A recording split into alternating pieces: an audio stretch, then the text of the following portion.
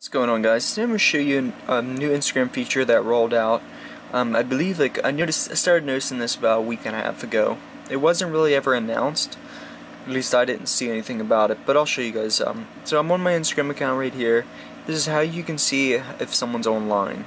So, for instance, if you go to your messages, you're going to see a green dot next to the user. That indicates that they're online. This is my other account, so I'm using Instagram on this account that I'm on now, so I guess it still thinks I'm on the other one. I think it's a matter of if you have Instagram open, not so much if you're using that account. Got a few other people that have theirs on. So if you don't like that and you want to hide yours, you can do that. You just go over to here, then you go to your you go hit these dots up here. You scroll down, you're going to go to privacy and security. Right here, and you see where it says activity status. You're going to have a toggle on and off option.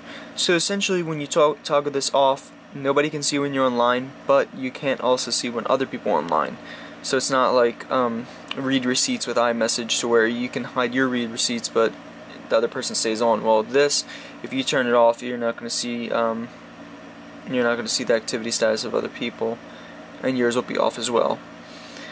But that's pretty much it. I wanted to show you this little feature, and thanks for watching, guys. I know it's been a little bit since I've had a video out on Instagram, but not much is coming out. I will have a few other videos coming out soon because I know they are preparing another update. And thanks for watching, guys.